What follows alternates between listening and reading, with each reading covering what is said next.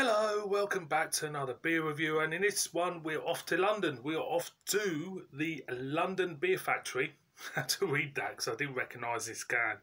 I'm not used to seeing that type of can associated with London Beer Factory, but anyway, we got their Big Milk Stout, boys and girls. There you go, super smashing great. There you go. It is 7.5%. It is a vanilla and cocoa nib imperial stout. There you go. Give it a twist for you. There you go. Quite a nice looking can, I'll be honest with you. London Beer Factory is an open exploration of beer, journey into its shared moments and enjoyment, modern and independent, crafting progressive beer since 2014 from our home in South London. Big Milk Stout is a Madagascan vanilla cocoa nibs lend a luxurious flavour profile to the Big Milk Stout. Brewed with lactose for a rich creamy body, this stout stands last as a modern global interpretation. Vanilla notes give way to cocoa nib pipe with plenty of roasted. No, I'm not going to go about. Alcohol 7.5% ABV. A low Maltese low colour Marisotta, oats crystal, roasted barley and chocolate. Hops of Magnum. Yeast is BRY-97. Additions or adjuncts, vanilla and cocoa nibs. So there you go. Let's crack this open. I don't like opening these cans, big cans with that 360. It could go anywhere, but I'll just excuse me for a minute while I open this one. There you go. Tin of tuna time. Aroma. Yeah, it's not giving off much, to be honest. You do get a hint of maybe molasses to it. Slight hint of roastness, but you're not getting much from that. I've got to try and pour this out without causing a mess, you know. That's what I don't like about these 360 big cans. I really don't. I'm not a fan. Can't pour decent. Look at that. Can't pour decent. Look at that. Can't pour decent glass out when you got a flipping opening like that, because that is filled to the brim. They'll obviously do it because, you know, the canning line they have, whatever. I don't know. Anyway, I'll let that settle for a minute. Leave that there, like you do. So, beer in a glass, boys and girls, because of that ring. It's like that. Like you do. The aroma.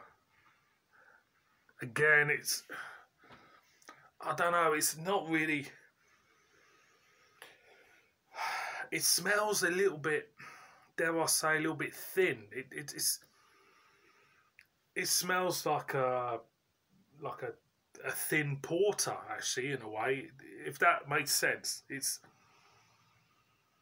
Yeah, do I pick up any chocolate or anything like that in the aroma? No. Slight hint of, yeah, it's more roasty note than anything else. I'm just going to see if I can whack that in even more. So I'm going to go in anyway. Cheers.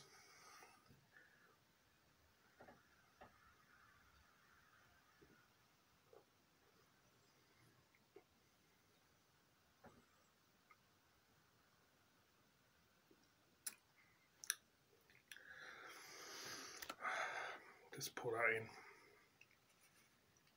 It's all in there now anyway. Right, I'm going again.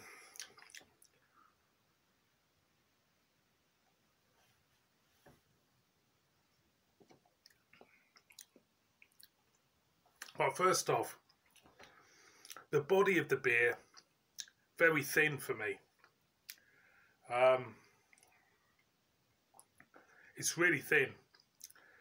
I'd never thought I would get something of that strength, and it feels really thin. It does. The taste.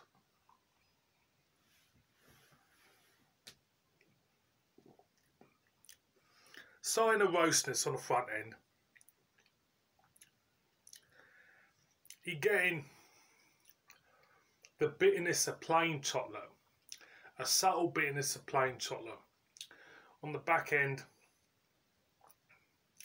I'll be honest, I'm not really getting anything. I mean, hand on heart, I'm a big fan of London Beer Factory.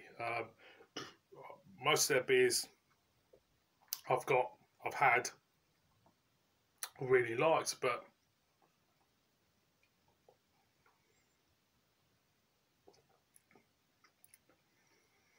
it's not a beer I'll buy again. It really isn't. It just feels so thin for me.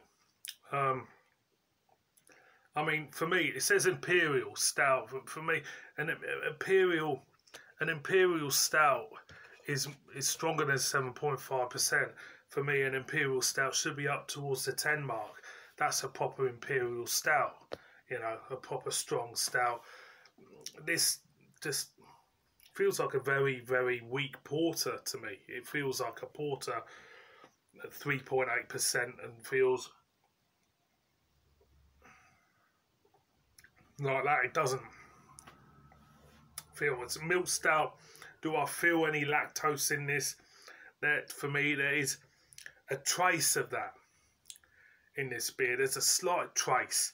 There's not a lot else to it. I'll be honest, I'm very disappointed in this.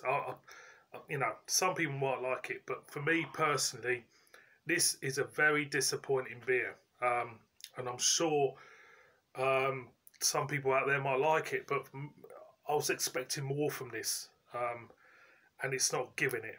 It just feels very weak, very watery, very thin, and you want something big, bold, strong, and it's not. It hasn't got it for me. It really hasn't.